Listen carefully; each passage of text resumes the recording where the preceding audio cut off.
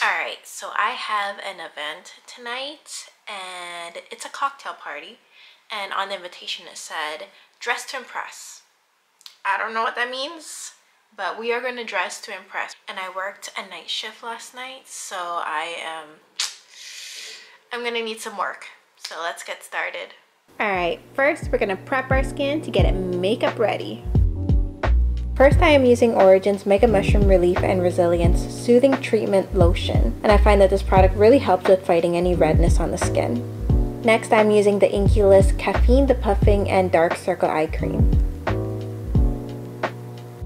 And we always want to use some sunscreen on our face, so I'm using Supergoop Unseen Sunscreen, and I really like this. This also acts like a primer for me as well because it has a gel consistency. And now for the real primer, I am using MAC Cosmetics Studio Fix Mattifine 12 Hour Shine and Control. For foundation, I am using my favorite Maybelline Fit Me Matte Poreless in the number 118. And this is honestly my most favorite foundation. I have bought this many times. Next, I'm going to go in with MAC Studio Fix 24 Hour Concealer, and I'm going to focus this on the under eye as well as other blemishes on my face, as well as putting a little highlight on my nose.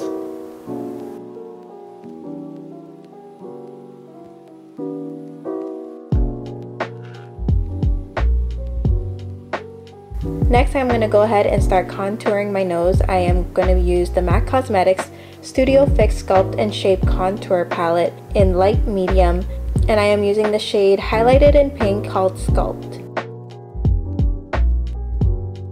For contouring my nose, I kind of do it differently than what is typically seen on most makeup trends. I am drawing a V on my nose because I want to make it look slimmer. I'm also adding a bit of contour on the side of my nose just to create a bit of a shadow to make it look smaller.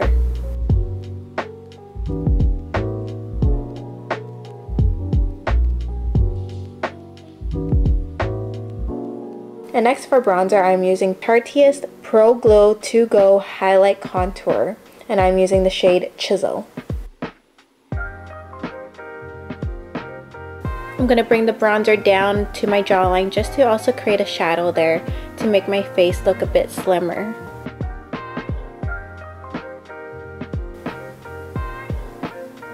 For eyebrows, I don't really do much with the eyebrows. I'm just going to go in with simple shading using the Anastasia DIPBROW Pomade in the shade Soft Brown.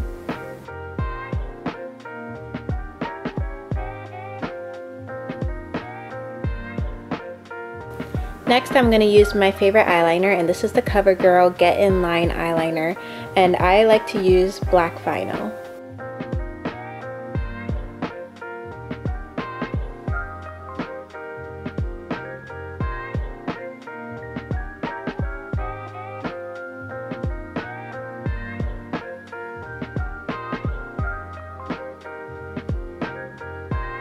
Next, for eyeshadows, I am using MAC Cosmetics eyeshadows, and for the base, I am using Nylon. I am going to go in and put in some pink on my eye, and I'm going to use the shade Libra. And I am going to focus this on the center of my eyes.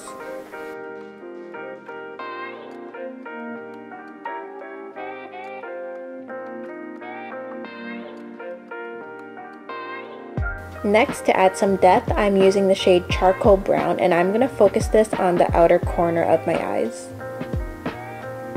I'm going to start to blend that in and push that shadow forward towards the inner corners of my eyes.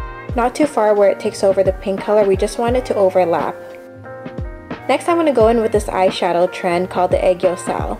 Hopefully I'm pronouncing that right.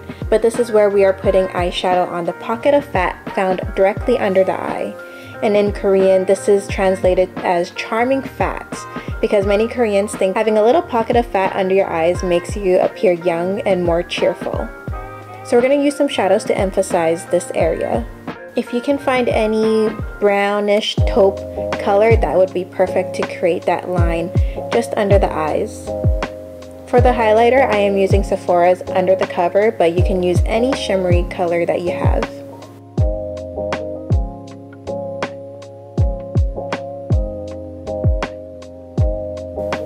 For eyelashes, I'm going to be using Kiss in the style Pompadour. These are my go-to lashes. I find them very similar to Ardell's Wispies.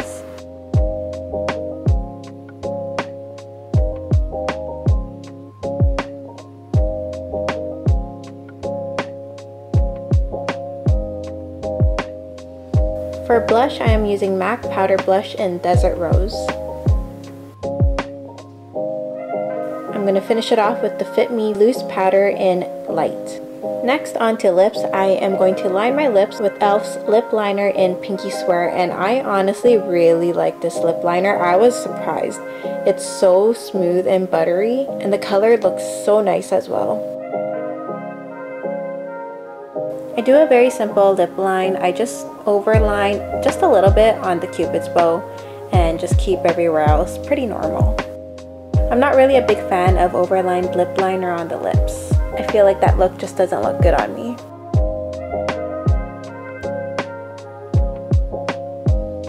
I haven't used this lipstick yet. It's the MAC Cosmetics Richard Quinn in Rose Daydream.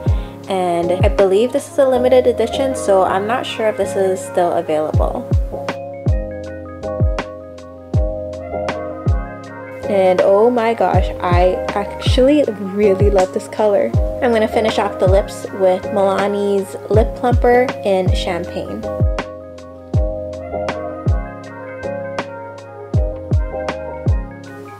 So I'm thinking I'm going to curl my hair for tonight. I am going to start off with using some heat protector on my hair, and any heat protector will do, as long as you have heat protector to protect your strands.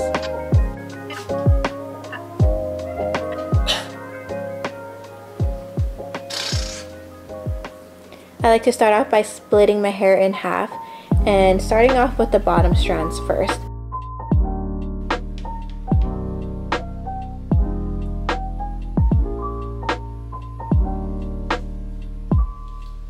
Starting off with the left side, I like to make sure that I'm curling away from my face. So I am twirling my hair strand counterclockwise. For the curling iron, I am using a 1-inch curler. This is more of a personal preference, but I like to pin my curls up because I find that it makes the curls last a lot longer. On the right side, you also want to make sure that you are curling away from your face, and here I am curling clockwise.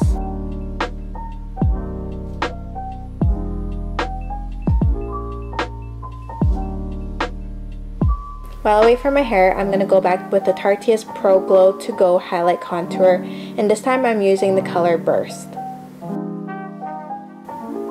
I am going to put highlighter on my cheeks, and of course the tip of my nose.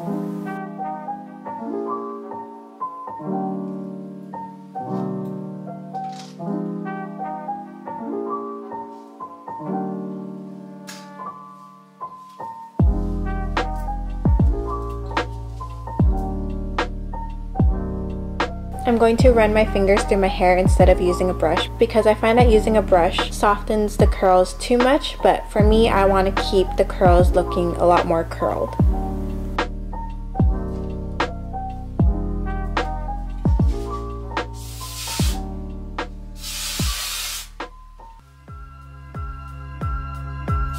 And here is the final look. I actually thrifted this Vince Camuto dress for $30.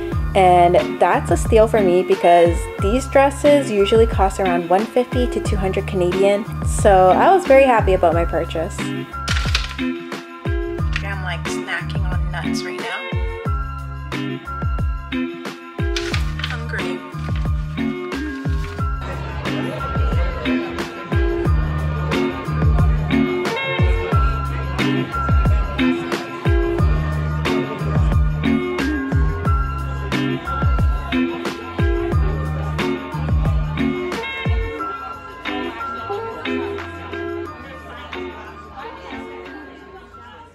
Thanks for watching this Get Ready With Me video. I hope you enjoyed watching me get ready from looking like a zombie to looking like this. Thanks for watching, and I will see you guys in my next video.